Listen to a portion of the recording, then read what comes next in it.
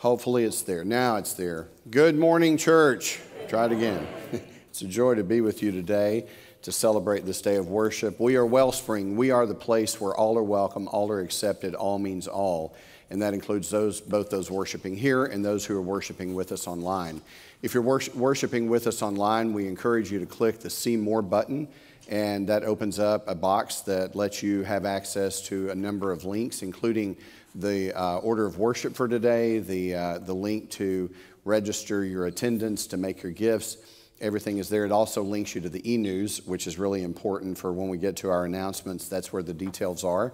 And for those worshiping in person here, we invite you to take the blue cards and register your attendance on those blue cards. Or if you use Shelby Next, then you can do that.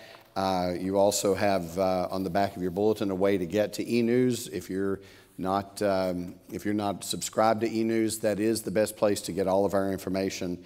And so we have some announcements that we want to share. First, I will share because I'm leaving pretty soon after the service. I'm going to be in confirmation class this morning with our new confirmands, and but I know people will be wondering. Yes, I had an encounter with a dermatologist, so that's all I have to say. So I want to share some of the information that you have in e-news. So ushering, we're still looking for ushers. So again, if you are willing to serve as an usher and have not already signed up, you can raise a hand. We have cards that we're going to hand out. Anybody? Anybody? All right.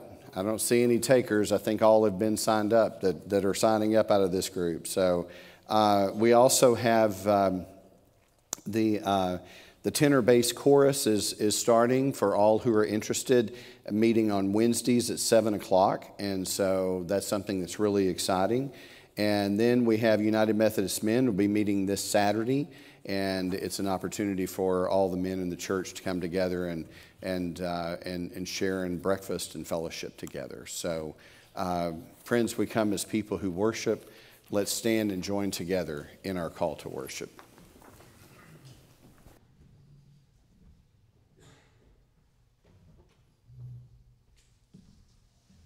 Good morning. It's wonderful to see all the bright and shiny faces, and praise God for the rain. Let's join together on the call to worship. Happy are we when our treasures cannot be quantified. Happy are we when our knowledge is tempered by mystery. Happy are we when our pain is held in the balm of love. Happy are we when our delight comes from beyond ourselves. Now let us sing.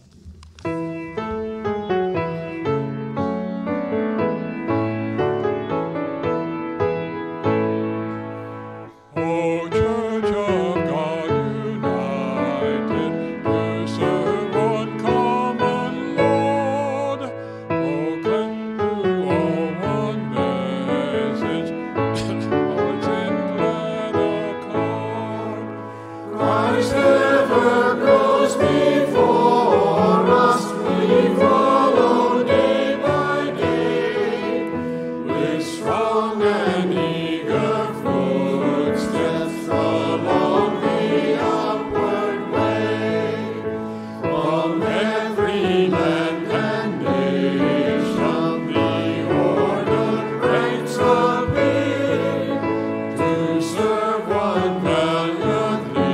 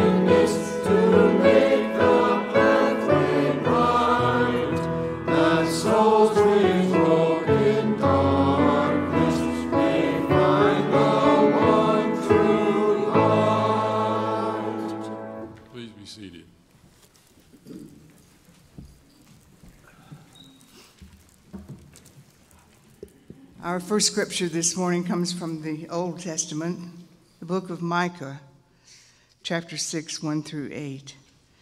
Here the Lord is calling his sinful people into the witness stand and calling on the mountains to serve as the jury. Hear what the Lord says.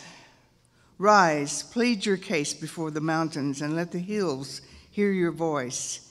Hear, you mountains, the case of the Lord and your enduring foundations of the earth. For the Lord has a case against his people, and he will contend with Israel. O my people, what have I done to you? In what have I wearied you? Answer me, for I was brought you up from the land of Egypt, and redeemed you from the house of slavery. And I sent you before to Moses, Aaron, and Miriam. O my people, remember now what King Balak of Moab devised, what Balaam, son of Beor, answered him, and what happened from Shittim to Gilgal, that you may know that the saving acts of the Lord. With what shall I come before the Lord and bow myself before God on high? Shall I come before him with burnt offerings and calves a year old? Will the Lord be pleased with 1,000 rams and 10,000 rivers of oil? Shall I give my firstborn for my transgression, the fruit of my body for the sin of my soul? He has told you, O mortal, what is good and what the Lord requires of you, but to do justice and to show kindness and to walk humbly with your God. This is the word of God for the people of God. Praise God.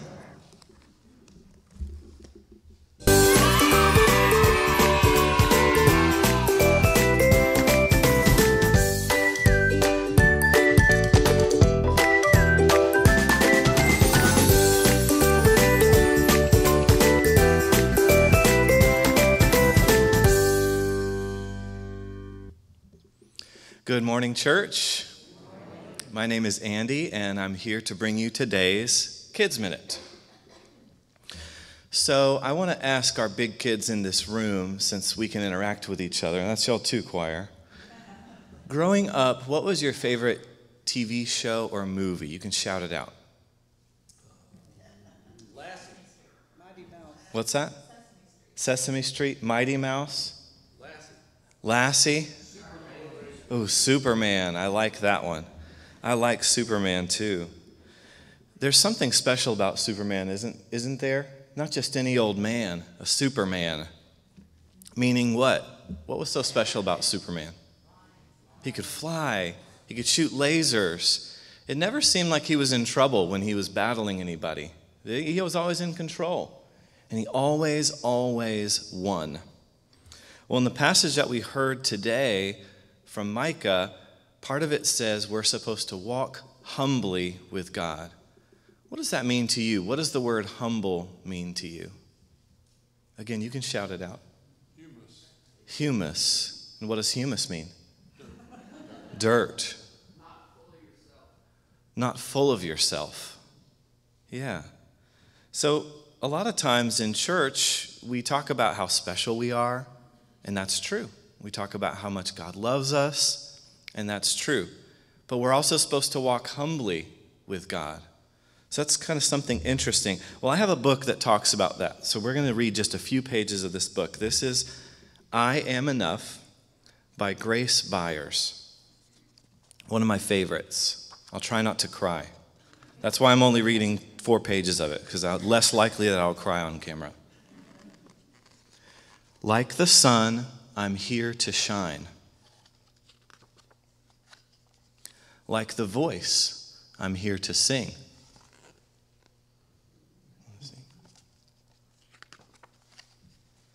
Like the bird, I'm here to fly and soar high over everything.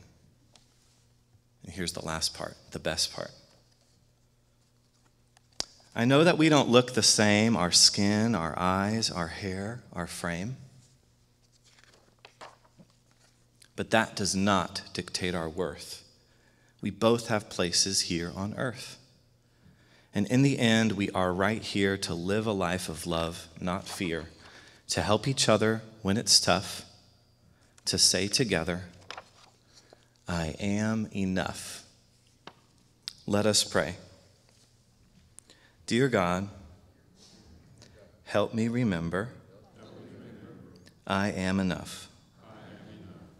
I don't have to be super.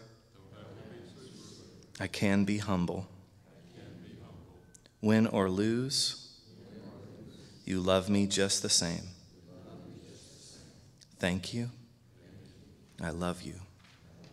Amen.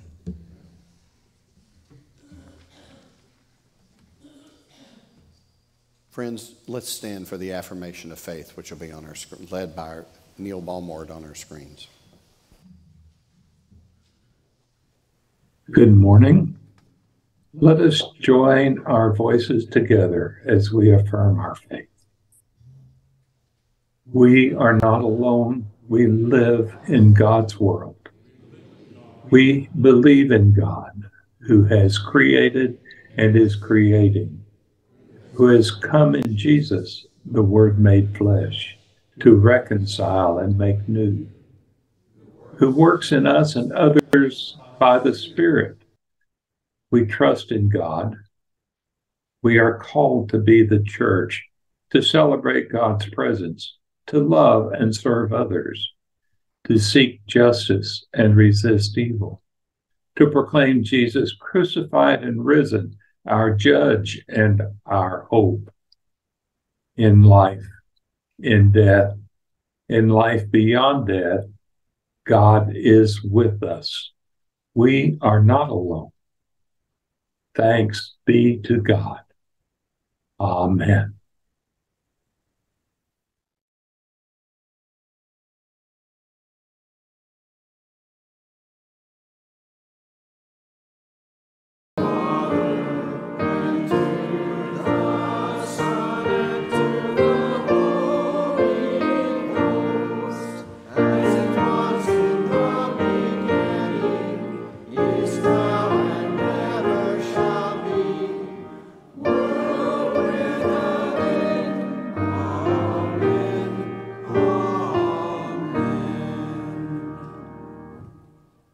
Please remain standing as together we share this gospel reading. Our reading comes to us from Matthew. We're in the 4th chapter, and we're beginning with the 23rd verse, and then we're going into the 5th chapter all the way through the 12th verse. So listen for God's word.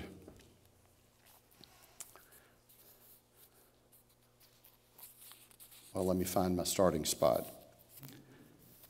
Jesus went throughout all Galilee, teaching in their synagogues and proclaiming the good news of the kingdom, and curing every disease and every sickness among the people.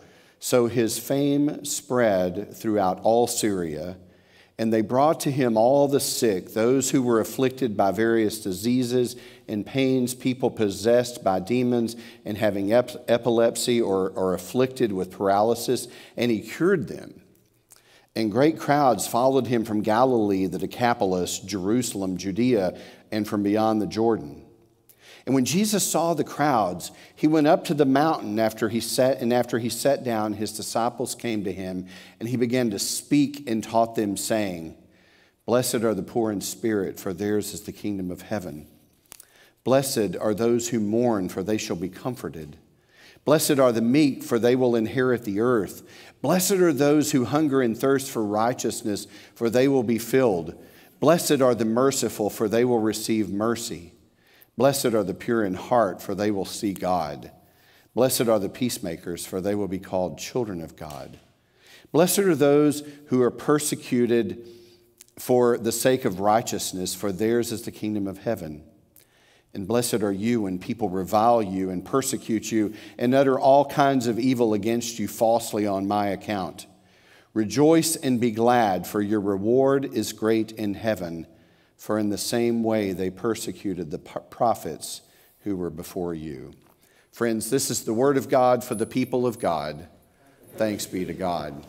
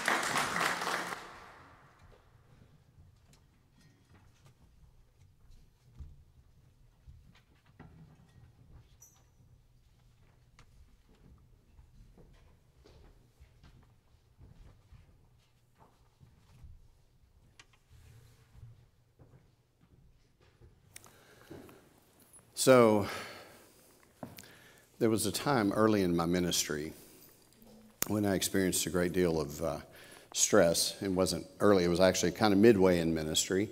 I was the executive pastor at a large church. I've told you all about that church previously. And it was there that I was beginning to really experience the just high expectations, mostly high expectations that I had of myself. And I felt like that there were demands that were just constantly piling up. And I got to a place where I was so overwhelmed that I realized that I needed help, that I was experiencing a lot of mental distress. And so I met with a therapist. I am a person who always has a therapist in the wings waiting for me. And the thing that happened was that I realized that I just had this darkness that I was experiencing. And so I began to kind of to own up to the depression and the expectations. I realized that the expectations were very much my own. And one of the things that I realized also during that time is that when I experienced darkness and emptiness, that and I didn't know about the Enneagram in those days. I learned later I'm an Enneagram 7. And an Enneagram 7 does not like the feeling of emptiness. And so I began to fill myself with things that I thought would make me happy, that would be something that would help me. And ultimately what I discovered was that I was becoming more unhealthy physically and mentally during that time. So I continued with the therapist, continued working, and began to work on what was called my shadow, to discover what the shadow was that I was dealing with. And then it was during that time that a friend of mine, a member of the church with whom I'm still friends today, came into my office with a copy of a chapter out of a book. And she said, I know that this may be presumptuous, but I want you to read this. And it was from Thomas More's book, Care of the Soul. And it's a book that became a textbook for me. And this chapter in the book was called The Gifts of Depression. And so it was during that time that I really learned what the shadow was about. And Moore's work was teaching about how to face that shadow, how to own that shadow, how to use that to your advantage and not to your detriment. It's what Carl Jung and others call the shadow self. And so the shadow self became that which I needed to address. And it was something that I had to learn not just to address, but to embrace, to realize that I had to love all of myself and to see that God loved all of me. And it was only then that I took a dramatic turn in ministry. Let us pray. God, you call us to look honestly at who we are, at how we are called to be in this world, and what it looks like to be a follower of you.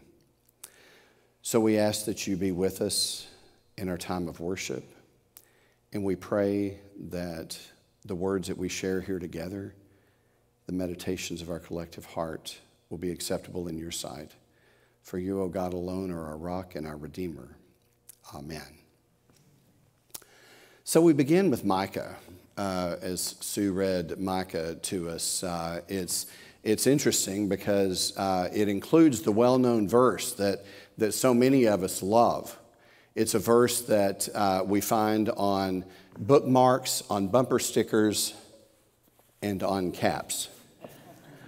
So this was given to me by my daughter-in-law, who knew that I was that person that needed this cap.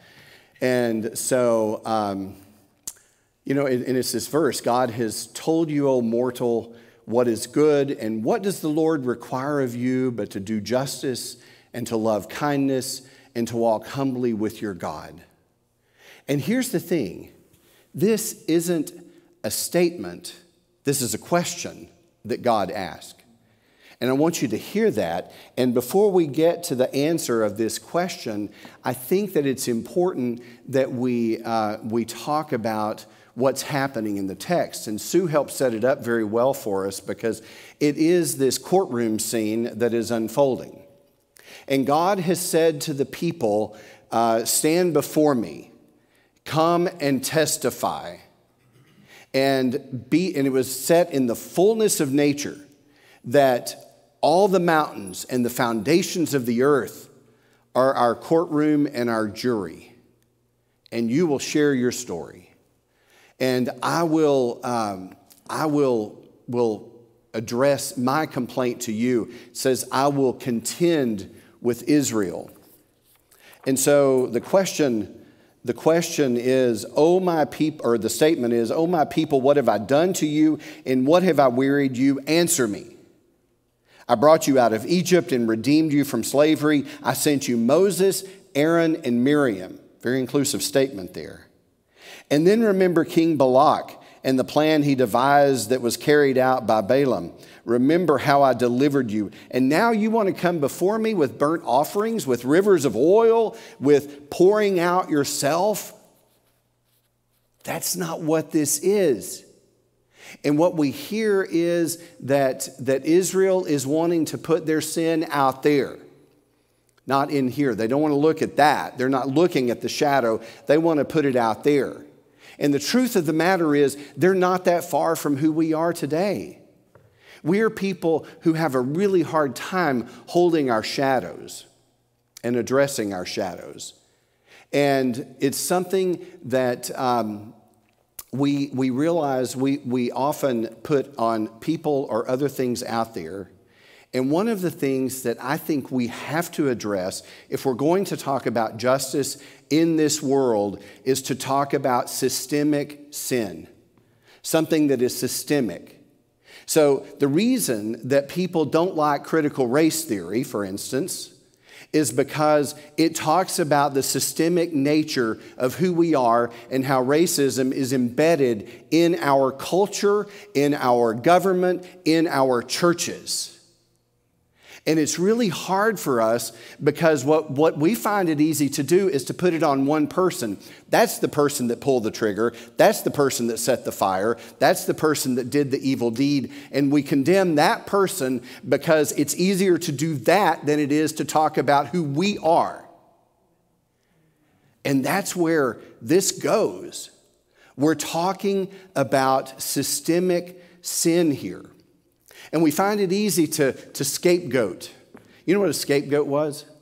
A scapegoat was literally in a village, a goat was taken, and during a time of the penance, the giving up of our sins, what would happen would be the people would gather and they would name all of their sins onto this goat. And then they would get sticks and rocks and they would begin to beat the goat until the goat ran from the village into the woods and became a victim of natural predators out there, wounded and dead. And that was how they got rid of their sins. They put it out there. And Micah knows that this is not what gets rid of our sin, period. That's not it. What rids us of our sin is the acknowledgement of who we are. We stand with God, we look at God, and we own who we are individually and as a people. And we see how systemic sin is corroding the very fabric of our world. And Micah says, that's just not enough, people. We absolve ourselves. We absolve our favorite leaders. Think politics and religion. You can just name whatever you want to name with that. What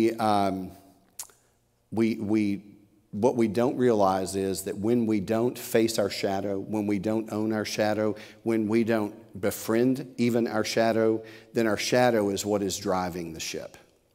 Our shadow is what is controlling our choices and our behaviors. And so then we get to the question, so what have I asked of you but these three things? Do justice, love kindness, walk humbly with your God. And that's what I'm asking you. I've asked you of nothing else of you. And the truth is, when we look at it, we say, well, it isn't that hard. Except that it is, right? And that's where when we get to Matthew, we realize we get to look at who Jesus really is, and we realize how hard it can be to follow Jesus. So instead of just the Beatitudes, we backed up the reading, as you heard me read, to overlap our reading from last week by a verse. And so Jesus is that we're picking up from the story of where Jesus told the followers to fish for people, right? And fishing for people was not what we thought. If you were here last week, you heard me say that it was what Diana Butler Bass called hooking Caesar's elite and beaching the empire. That it was a dramatic thing that was happening, a radical thing. And so against this backdrop, Jesus is still doing something radical. He's going about in their synagogues and he's teaching about the fullness of God's grace. He's teaching the good news. He's proclaiming the good news, which is that God has come to every single person, and he is standing in solidarity with the poor, of the poorest of the people. The people, you remember where I talked about Galilee being a forgotten, it's just an invisible group of people, peasants, nobody cares that much about, and Jesus comes and sees them. Not only does he see them, he begins to heal them and make them whole. He sees their diseases and he begins to heal them of disease. He practices this ministry of wholeness. And the question is, so what's wrong with what Jesus is doing? What's wrong with what Jesus is doing is that he is creating a new community. He's calling people into a new community, a new kingdom. Remember, he's proclaiming the kingdom of God that is at hand. And it's this alternative community, this alternative kingdom that does not pay any homage to the Caesars of the world. And Rome is not down with that. The Caesars of our world are not down with that kind of behavior. They do not want us in an alternative community. But Jesus says, this is your community. You live in the kingdom of God. You live in this place. So Thursday of this week, I gathered with our new bishop. Well, he's been our bishop for over a year, but Bishop Reuben Sines is now the bishop of the North Texas and the Central Texas annual conferences. So he includes Dallas and all points north up toward Wichita Falls even, and then all the way down to Round Rock, and pretty wide as well. And so we met with him. There were over 400 clergy that met for this gathering, and it was a phenomenal day because we're in a new day in the United Methodist Church, and we have a bishop that's leading us in this new way. And one of the things that we discovered was that there was a place for diversity. There is a place for divergent views. We previously had a bishop that I won't name who loved to divide us, who did not like divergent views, who considered dissent something to be stomped out, not to be in dialogue with. And so this bishop brought us together. And the thing that we realized is that the work that we've been doing in developing our alternative community and our conference in response to everything that happened in 2019, we've been working to build community, to try and create this alternative community. And I was one of the early leaders in this, trying to get us together to say, we do not have to live this way. That Christ is calling us to something bigger, that Christ is calling us to something better than what we have. And so the bishop, he teaches the same thing.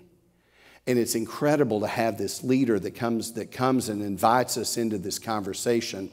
And he's seeking to move beyond the harm that's being caused by the people who are disaffiliating and basically sharing half-truths, untruths about who we are as United Methodist.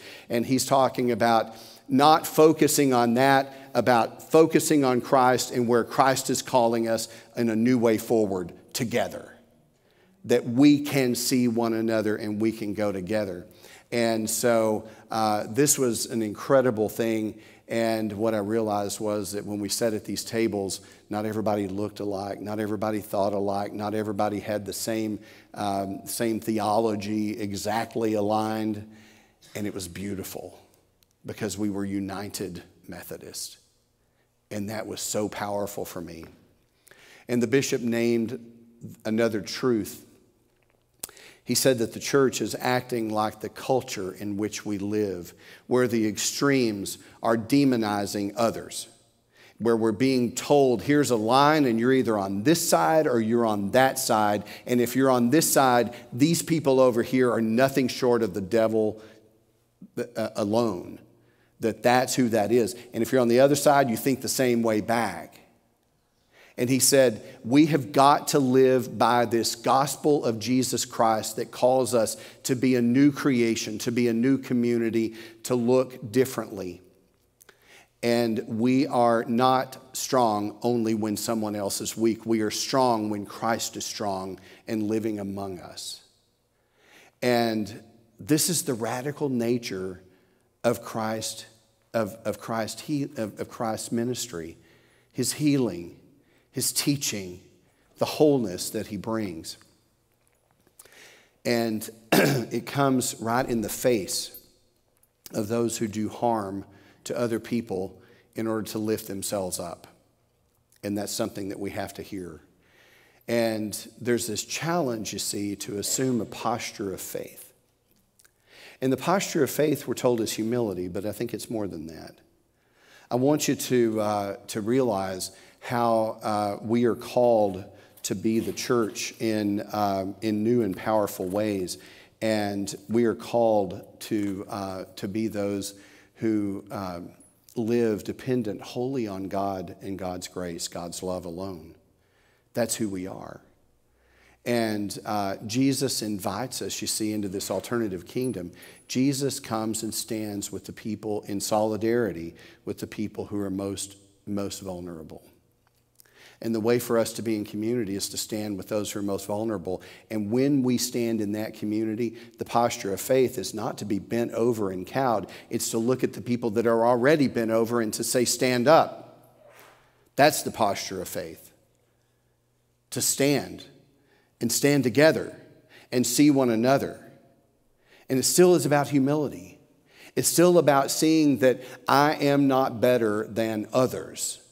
It's about seeing that I, along with every one of you and everyone in the world, is born of the dust, born of the dirt, human, and that we breathe God's very breath in our lives, in our bodies.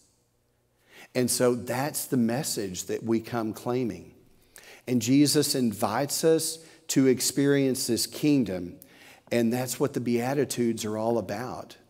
You see, the word for blessed in Greek is the word makarioi, which means something that's more than blessed, it's more than happy, though those are the words we use. What it means is to be enviably favored by God. Think about that. To be enviably favored by God. So we're talking about those who struggle with their faith. They're enviably favored by God. Those who are meek, they are enviably favored by God. Those who are persecuted for living in this alternative kingdom and decline homage to Caesar are enviably favored by God. Those who follow Christ and find it really hard, and when friends talk to us in ways that are judging us for how we believe and what we think, we are enviably favored by God. And I think it's really important that we hear that the Beatitudes are set in a new way, and they're set so when we look at how things are today, let's think about the Beatitudes in another way. See if this will be a little bit, it's hard to swallow, but see if this works. Blessed are those who are killed by senseless acts of gun violence, for they will experience God's kingdom. Blessed are the black bodies beaten and killed by law enforcement, for they shall see justice. Blessed are those who seek justice and are in prison for taking a stand. Blessed are those who suffer needless harm because of the harmful rhetoric of political and religious leaders. Micah said that the trial is underway and the people of God, my friends, are found wanting. It's really hard for us. And we are called to see that God brings this gift of hope and love to every single person out there. And we are called to stand in solidarity together. So the posture of faith for the blessed is to stand up and know that they are loved and they are seen in this alternative kingdom. Bold enough, we're called to be bold enough to seek justice and to do kindness. We will be humbled then by how powerfully God will transform us and the world when we follow Christ this way. So on Thursday, as Bishop Sines he was sharing and teaching, but he ended up preaching because it just happened. And there was this one point that he made that I thought was interesting. So in Hebrew scripture, rabbinic stories, or rabbinic leadership tells us that there are 613 mitzvah laws that are in the Old Testament, in the Torah. There are 613. And the bishop was really on a roll when he finally looked up and he said that we are told that there are 613 laws in the Old Testament. Micah got it down to 3, Jesus got it down to 2. Right? Love God. Love your neighbor. And friends, as easy as that is, it's the hardest thing we will do when we walk out in this world. And so when we live by the laws of love, then we will do justice. We will love kindness. We will walk humbly. And it'll be a little bit more than what's on a cap. Amen.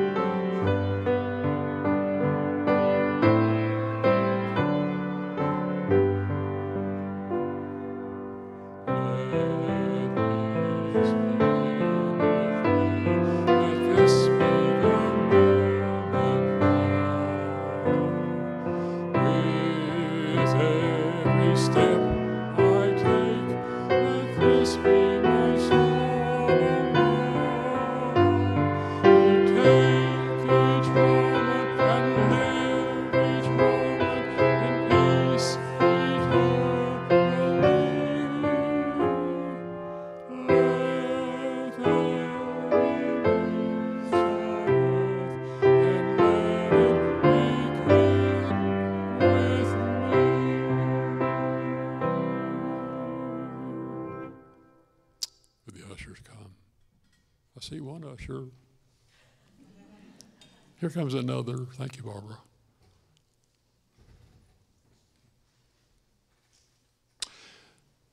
Let there be peace on earth. And where does it start? With me, with you, until we're peaceful. And I want you to know my shadow self is really angry. And I have to deal with that. And so I have to present both my outward appearance of a neat guy, whatever that is, to this really unhappy person. So I think the posture of faith is standing up and looking forward, and Jesus says, follow me. And he's moving into the future, and if we're just standing here, he's getting farther away all the time, isn't he? So we're called to follow with trust and hope as we move into the future. So Jesus, bless this offering. Bless those who give. Bless those who will receive it and undergo their ministries for kingdom work in this world. Amen.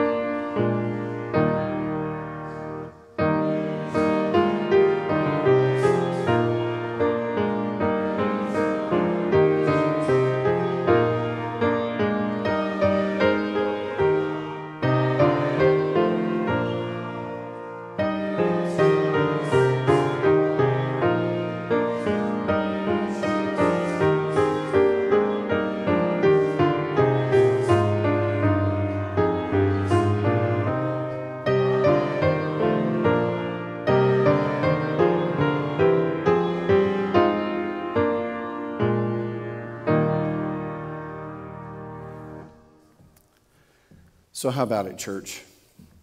This is our opportunity to respond, our opportunity to be the church that Christ is calling us to be, to seek to live in this incredibly radical way that we do justice, that we love kindness, that we walk with God, that we love God and we love one another in radical, inclusive ways. So consider how Christ is calling you to that ministry as we sing together.